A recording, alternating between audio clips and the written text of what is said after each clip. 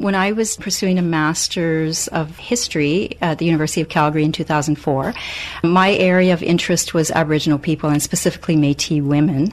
I was just a little bit tired of reading about Métis history focused around Louis Riel and the rebellions and so on. So I wondered, what happened to the women and what happened specifically after the end of the fur trade, and a lot of them moved further west and so on.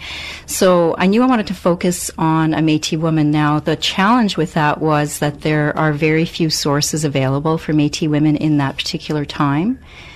But my supervisor at the time suggested that I read a book entitled $50 Bride, which was published in the 1970s by Marie Rose's granddaughter, actually. And it was just a brief memoir, not a lot of sources and that sort of thing, but it opened the door for me. It led me to the Glenbow Archives in Calgary, which holds all of Marie Rose's manuscripts. Marie Rose was quite unusual in many ways. She was traded by her mother to a Robin whiskey trader when she was 16, and she settled in southern Alberta with him.